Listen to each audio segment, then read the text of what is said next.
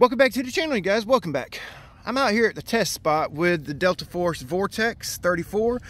We've been dealing with some prop walk issues, and last video we put this little shim to angle my drive line a little bit to see if that helped, and it really didn't help. But I actually took this extension block off when I tested this shim. So I put the 2 1/4 inch extension block back on, okay, and we're going to test the shim with the extended rudder. All right, my Speedmaster rudder should be here either this evening or tomorrow, so we'll be able to test the new rudder very soon. All right, so if it don't work, you probably won't see this boat until I get the new rudder in. Okay, so let's go.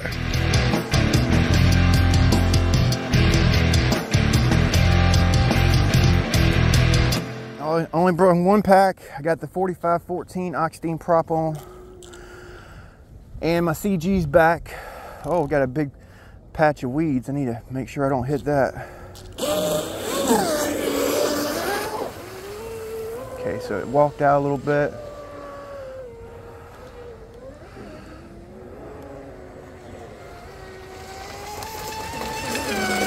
Okay. So the setback, okay, so it was the setback. It just spun out, but I did that because I wasn't lined up for a turn. Okay, it's actually running better. Still wanting to blow out, walk out, but nowhere near as bad as it did yesterday.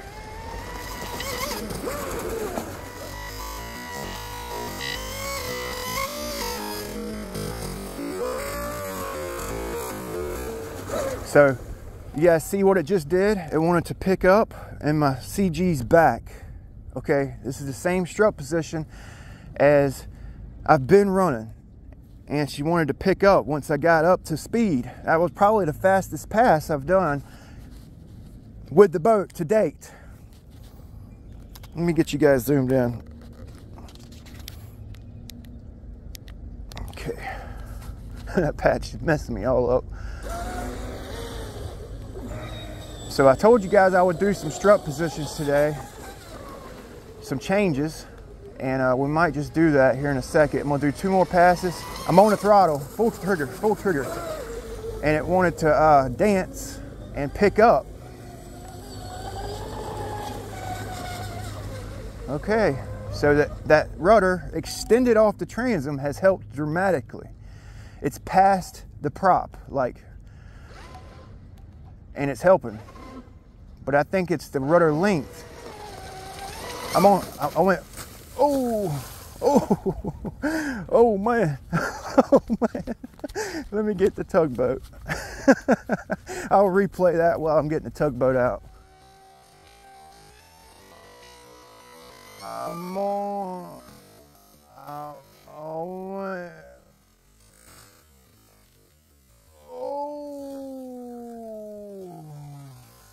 So that's why I was saying my CG forward, so she don't blow off the water.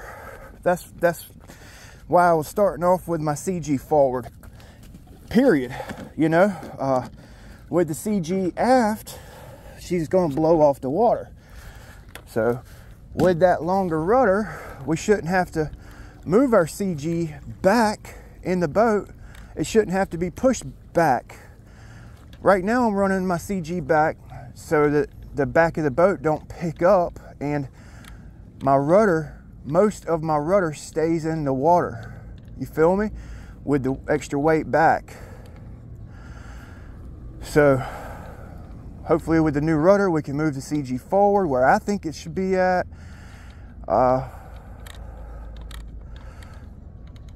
Yeah, those were actually some of the faster passes I've been able to do with the boat thus far.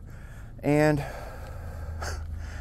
with the 2 1/4 inch setback on my rudder, it does make a difference. It does make a difference where your rudder's put. It makes a difference what hardware you put on your boat. It makes a huge difference. So I basically built this boat with the wrong hardware. You feel me? It's built with the wrong rudder. It's built with the wrong rudder. And sometimes when you build a boat, you gotta play around with hardware. Yeah, as aggravating as it may be, pulling hardware, buying new hardware, sometimes you gotta do it. And that's what I've been doing. And it looks like, yeah, that's like the fastest this boat's going right there.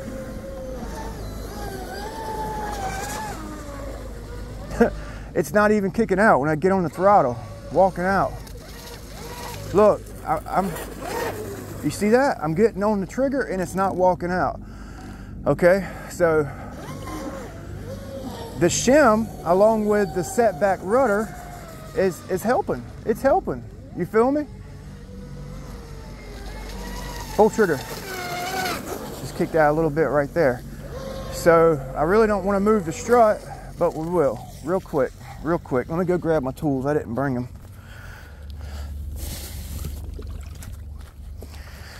All right, let's see what we can do here. Okay. All right, so it was wanting to pick up. So they were saying my strut was too deep, but it was wanting to pick up with the rearward CG. So I'm gonna push it up because, you know, a lot of guys were saying that it needs to go up. So that's what we're gonna do. Maybe a I don't know, maybe 2 millimeters, 3 millimeters at most. Yeah. So now I'm messing up my bench tune. Okay, now I'm kind of messing up my bench tune. And I just had the boat running right. It was running good, but I told you guys I would move my strut up. So that's what I'm doing, and I'm kind of curious to see what happens since the boat is running a little bit better today.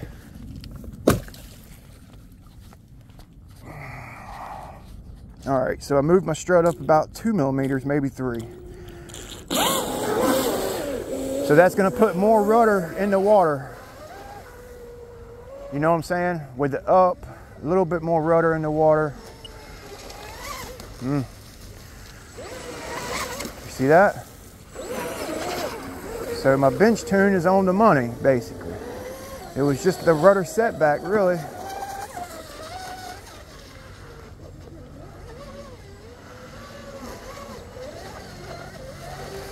Okay, so the reason I put my rudder on the left side opposed to the right is I wanted it to kind of drift, like swing out in the corner.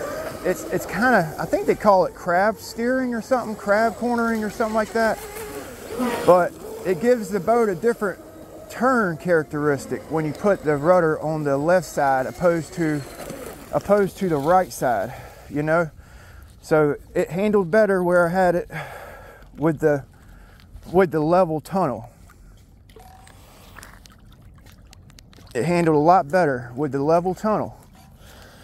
Right now the tunnel is basically like this. That's exacerbated, but my bench tune worked. It was just the placement, well, rudder placement to the propeller.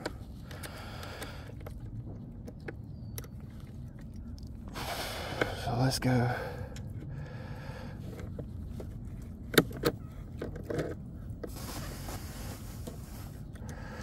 Okay, so I'm gonna actually drop it down just a little bit deeper. It's a little bit deeper, it looks like, than what I've been running it.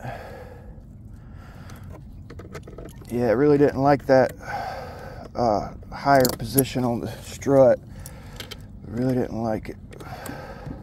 And the angle of the propeller, it could be, you know, positive or negative, just setting it up on the dock like this. But it actually looks like it's flat, so let's try that.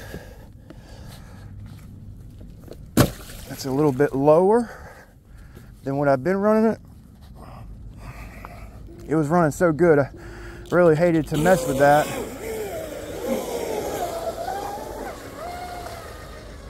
So this is about where I would like to run it with the back of the boat up out the water, you know, so she's less prone to blow off. So I had that tune on the money, man. That tune I showed you guys on the bench.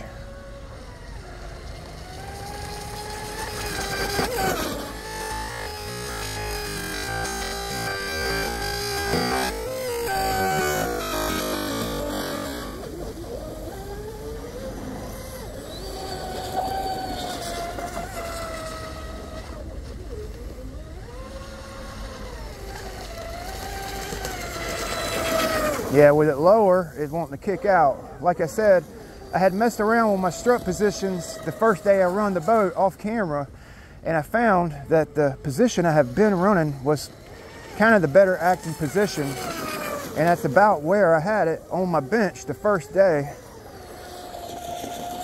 So I just set my tunnel level and been running that neutral position. And it's handling so much better than it did yesterday with that rudder forward of the prop. It's like a whole different boat.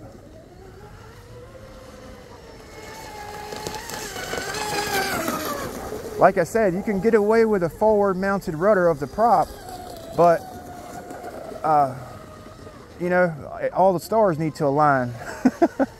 Like on a rigger, you could set the sponsons and everything, like toe in, toe out, offset the tub on the sponsons, off center, and you can get away with it. But on these hydroplanes, everything's pretty much set.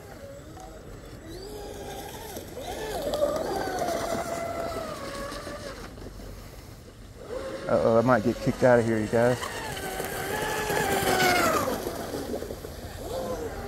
Oh, you got a speedboat. Yeah. He's harmless. He might jump in the water. I hope he don't. No, he won't jump. A lot of dogs will after this thing. I'm about to wrap it up.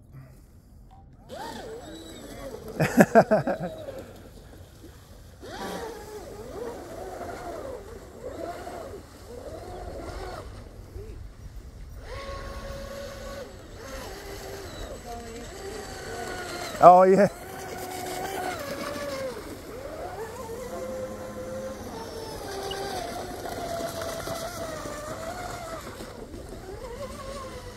Running pretty good. A little bit higher strut works better than the lower strut. I'll have to check this on the bench when I get home and see if I have positive or negative position. Running pretty good.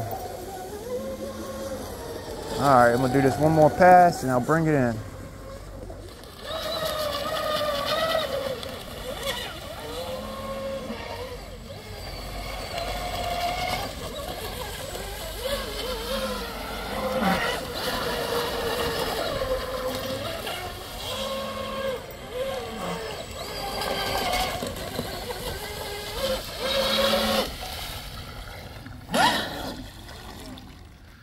Wow, what a big difference setting the rudder back from the propeller made. Okay, so that's about where it's at, where you guys are seeing it on the camera. The leading edge of the rudder is basically in line with the trailing edge of the propeller. You feel me? So I just got back to the shop and I'm just kind of checking where this strut, that new like lower strut position is in conjunction or relation to our tune we had on it originally. So I can already tell you the boat's like higher in the back just by putting the ruler under, and yeah, it's probably 2 millimeters higher, or I guess lower than our original bench tune I showed you in the previous video at the end. So so it actually ran good with the lower strut position, it didn't want to pick up like it did with that bench tune. Like, remember how it flipped? Well, not really to flip.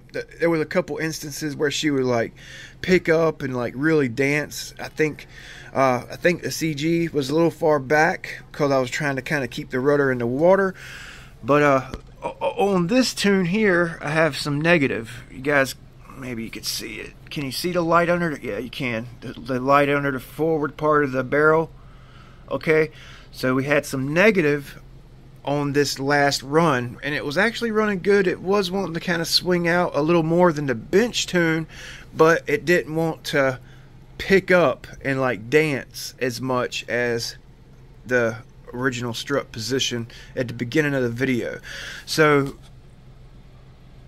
that negative will actually I'm going to flatten this out for our next run, keep the height but flatten it out, and see what that does when we get the new rudder. Now the new rudder, it's 1.5 inch, so that's basically set where we had it yesterday, and the boat wasn't handling good. So we may need to actually extend that new rudder out a little bit, but the blade is longer.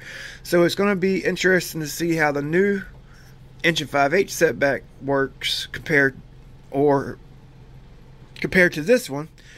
And if we need to, we may put a block on the 1.5 inch rudder, set it off 2 1/4, and see what it does, because I can actually get a 2 1/4 inch base for that Speedmaster rudder, and we'll kind of continue playing around until we get the boat running right. Today was actually the best the boat's actually ran in a long time. I think it had to do with the shim and the setback. So now you guys see how important running a rudder behind the propeller is. Okay, on a hydroplane, as far as I know, on a hydroplane you can run your rudder on the left or on the right.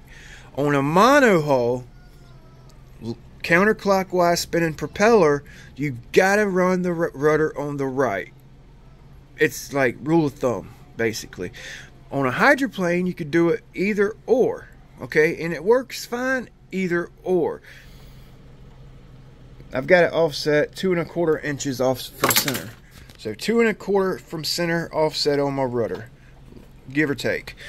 What was I saying? So with it offset that much, and it really needs to be behind the thrust from the propeller. That thrust is kind of hitting the side of the blade, okay, washing onto the blade, increasing our rudder grab in the water, I think.